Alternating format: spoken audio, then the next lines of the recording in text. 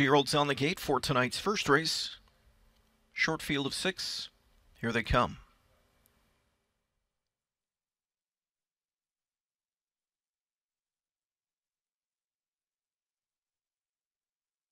Often pacing in the inside 4 show Hustle, Atlantis Quatrain Blue Chip, Luciana from the fence, Keystone Prestige, then going to cross over his Boy's Turn, and Beach Meadows will take back. So they're in front of us. Get a good look at them here. Atlantis to the front, Quatrain Blue Chip lands pocket, Luciana from in third, then it's Keystone Prestige, Boy's Turn, and Beach Meadows. 6-pack of freshmen going into that first turn, and Christopher utilized Atlantis' early speed and sent him up after the lead.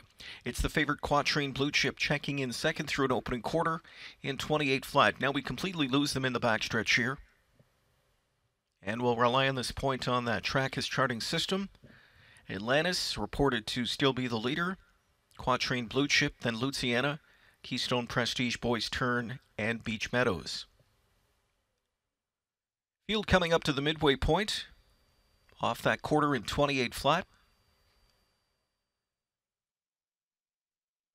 Delta timer gives us a half in 59.1, so Atlantis still reported to be the leader, and if so, he got a second quarter in 31.1. Indeed, Atlantis and Christopher on the lead, but big pressure comes from Boy's Turn. In that pocket spot, the favorite Quatrain Blue Chip, grab and cover Beach Meadows, then Luciana. Keystone Prestige got shuffled to last.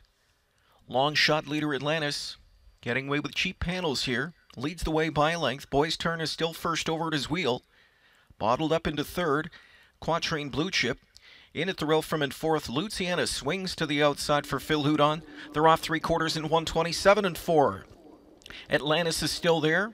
Pocket sitting, looking for a way through Quatrain Blue Chip. He's got that lane now, is filling on his backed away.